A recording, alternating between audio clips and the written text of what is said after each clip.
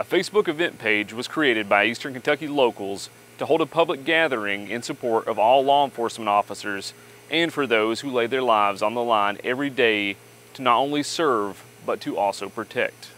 I met with Amy White, one of the organizers of the Support Blue Lives Matter event, to find out more on where and when this event will take place.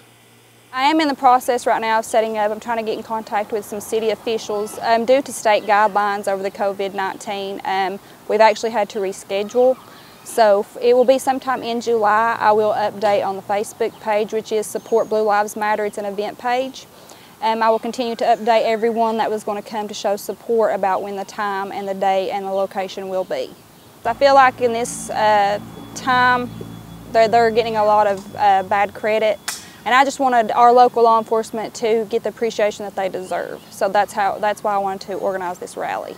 Amy wants all law enforcement to know that even though there has been turmoil between citizens and officers of the law, there is still support for all law enforcement in the mountains.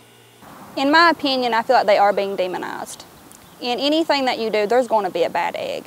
But I feel like every law enforcement officer is getting the brunt end of a mistake made by someone else that they don't even know. So I just wanted to show them appreciation, let them know that, you know, you do have a lot of supporters and we got your six, especially around here.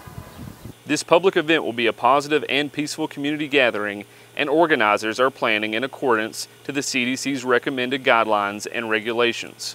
We do have to follow the state guidelines, and that is what I'm in the process of right now, working with officials, trying to get that set up. I do say that people do need to wear their mask, you need to practice your social distancing, bring your hand sanitizer, you know, do all of that you're supposed to be doing anyway in this time period of, you know, everything going on, but do practice your social distancing at this event, and that will be one of the main things, and that will be covered.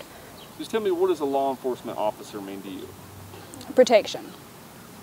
Honestly, yes, protection, and they're here to serve. They're just trying to do their job is all that they're trying to do. And to me, I know that if I was in some kind of trouble, physical harm, or anything like that, I know that I could contact a police officer and he would be there for me.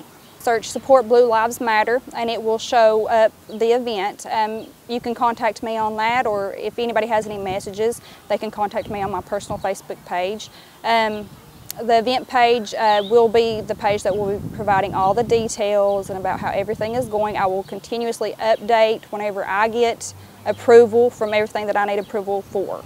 I actually have on my Thin Blue Line t-shirt today to show support. You can wear your t-shirts to show local law enforcement support. You can wear your bracelets, your blue ribbons. You can go all out. That is what we want. We want them to feel welcome and to show that. So anything that supports the blue thin line, wear it as far as you want to go. As someone who has lived and worked in Pike County for most of his life, William Matthew Reynolds says that law enforcement officers in the region go above and beyond to assist the public. I have dealt with our local law enforcement on several occasions. They've come to assist, and I've seen what a great job they do, how they handle people and how they treat people. Always fair and always respectable. Just tell me what a law enforcement officer means to you. Well, for me, it's somebody that you look up to. You know, just because you see law enforcement doesn't mean there's a problem. We can find bad in any job, any aspect. These men and women put themselves out there for us. I mean, they can go get different jobs. This is a job they love what they do, or they would not be doing it. Reynolds personally describes law enforcement officers as, quote, heroes. They go into a situation that most people run from. If that's not a hero or somebody to look up to, I don't know what is. One thing that always aggravates me when I watch these things on TV is you always have this guy or woman or individual out here with their video showing and videoing a cop or a police officer in an altercation. I would not want to stand there and video that. I would want to try to help them. Stand back and watch an officer be attacked or have a problem that's not support. Support is, how can I help? Like here in our county and other counties, we don't really have that big an issue. But like I said before, these officers go out at daytime, nighttime. They don't know what that call is. They get called to go out.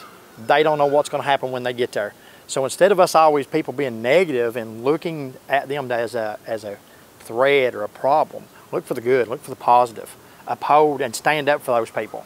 Show your support. Instead of sitting home and saying it, come out. I mean, it's a peaceful protest. I mean, just come out, show your support, walk up to them. You know, I know we're supposed to social distance and not supposed to touch. You can do that, but show these people a little bit of gratitude. Please come out to this event. It will be fun. We will have inflatables and food, and it's just going to be a good time for these, and show these guys appreciation. They're going to bring their families. Let's just make it a peaceful event and just to have fun. Reporting from Pikeville, Kentucky, I'm Jeremy Justice with your Mountaintop News.